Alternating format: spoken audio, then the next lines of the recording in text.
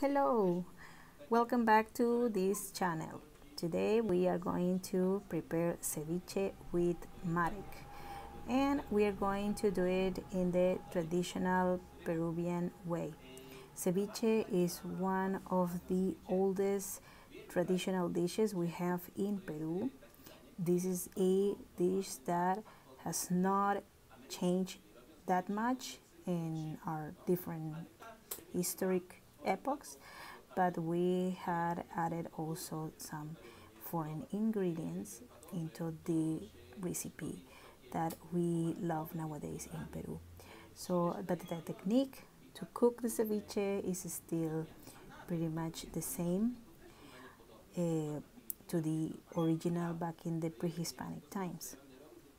So ceviche is a dish that was originated in the coast of America, South America, Central America, and also there is a variant of ceviche that is native to the Philippines, and it is called kinilaw.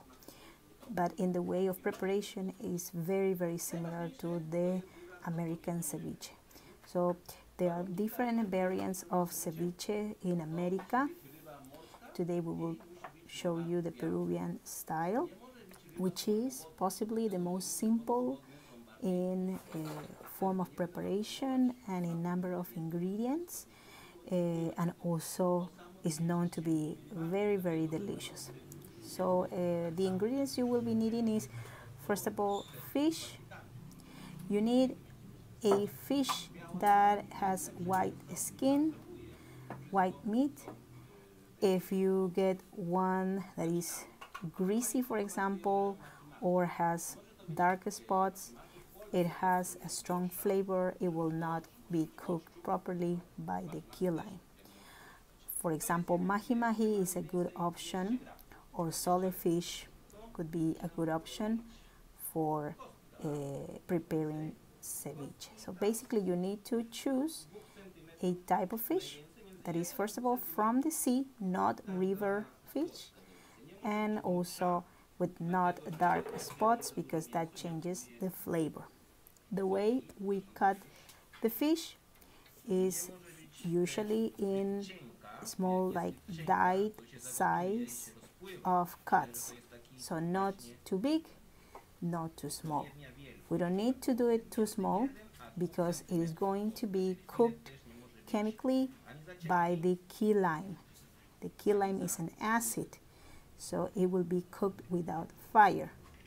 If it's too small, it is going to be dissolved too fast, and the idea is that once it's ready, well, you will take your time to eat it, so it needs to stay in the process of cooking for a while. So as you can see, we are cutting the fish in small pieces, and we are going later to put it on a bowl and add the key lime. So it is necessary, of course, to use a fish that is fresh from the day. We in Peru are very lucky, especially along the coast of Peru, of having fresh fish, cheap fresh fish every day. That is a very important part of our diet, the fish. We know that this is not a common thing everywhere around the world, but we are lucky enough, fortunate enough to enjoy fresh fish always. So basically in the coast of Peru, our diet is based on fish and chicken.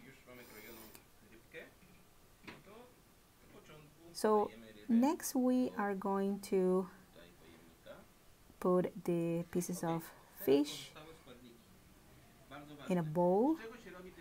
So this is not really that much fish. The presentation we are having for you, the amount we are preparing for you, is for two plates of ceviche.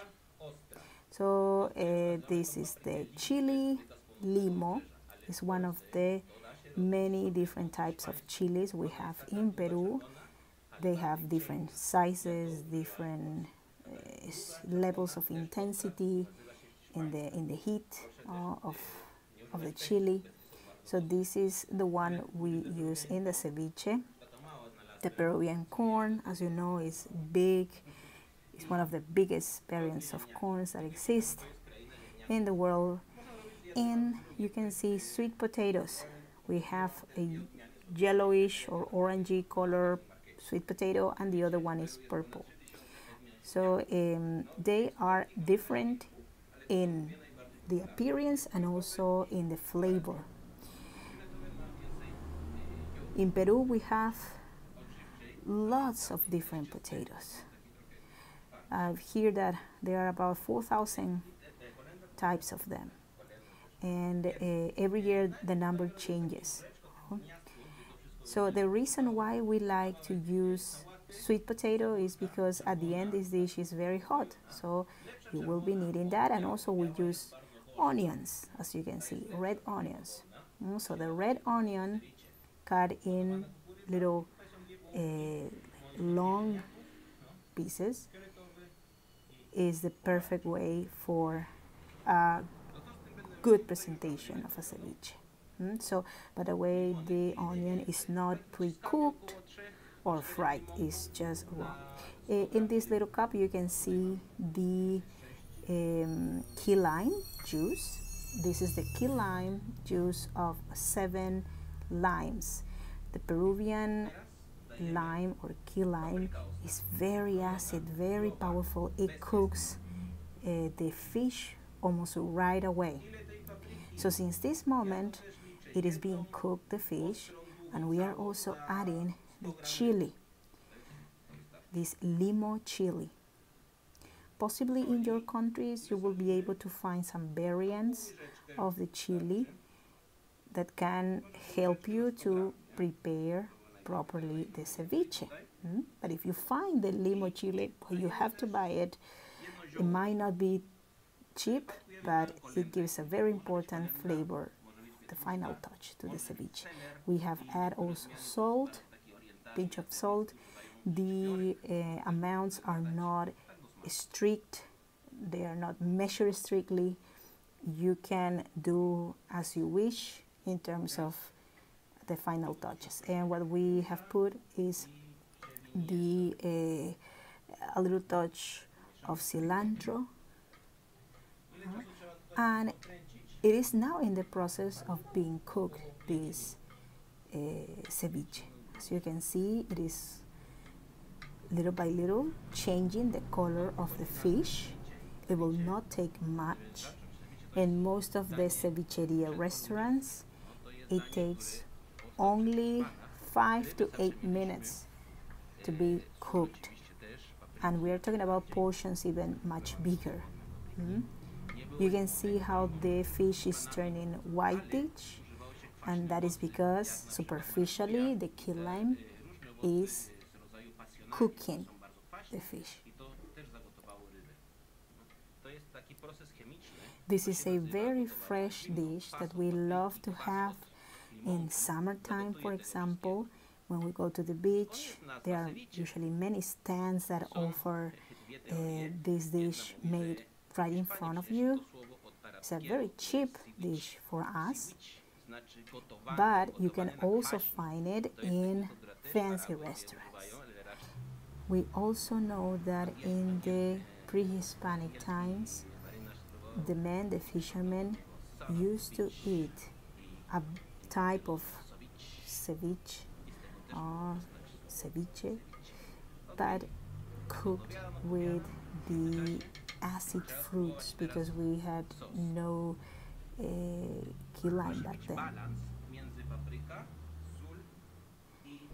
So now we're going to taste the level of saltiness and acidity of the liquid that you see in the bottom, and that liquid is called leche de tigre, or tiger's milk. That juice that you see there in the bottom is very, very strong flavored juice that is known to be an aphrodisiac. So now we present the ceviche on top of the onions that were cut, as you know, in slices, very long, and the boiled sweet potatoes. We have the two different sweet potatoes there, and the corn, the Peruvian corn boiled.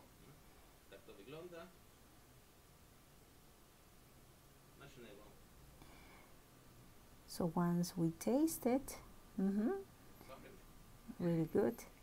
This is the traditional flavor. As you can see, very, very simple to be made. It doesn't need too long to be cooked. As I said before, the key line cooks the fish in about 5 to 10 minutes max.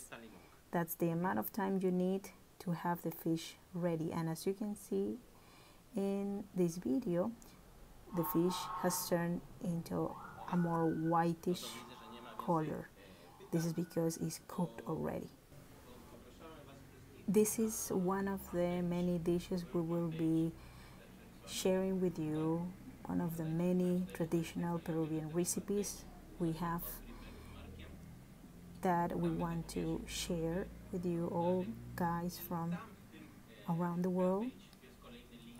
Peru has turned into a culinary destination, especially Lima, our city, in the last decade. So we are trying to honor the reputation of our country, sharing with the world some of the traditional recipes, and also with the intention that you could replicate them if possible, whatever you live. So, well, we would love you to help us with a like and share this video if you like it. We are also offering more videos every week for our followers, not just related with food, also with other topics related with culture and history of Peru. And if you want to support us and you found interesting the content of our channels, there is a way, of course, to do it besides commenting, sharing, and liking. We are now on Patreon. Possibly you've heard about it. Patreon is a platform where artists, painters, musicians are sharing their creativity with the world and also receiving support from kind people from around the world that are trying to help them to keep going. You know, the tourism has been terribly affected around the world in 2020. So we are trying to continue, keep going, and also we are trying to still do what we love, which is being tour guides and ambassadors of our country to the world. So if you want to support us, I'm going to be leaving the Patreon links of Marek in Polish and mine, my name is Vanessa, in English, for a little bit more information about what we offer in exchange of your support. So we wish you enjoy this video, and please give us ideas for the next videos if you want to get the recipe of another dish, or if you would like us to take you into a museum or a place in Lima or even Peru. Just let us know below. We would love to be your guides in this country. It could be by person or virtually on videos and also online. So it's been a pleasure to have you. Thank you very much for your support, and until the next time, bye bye.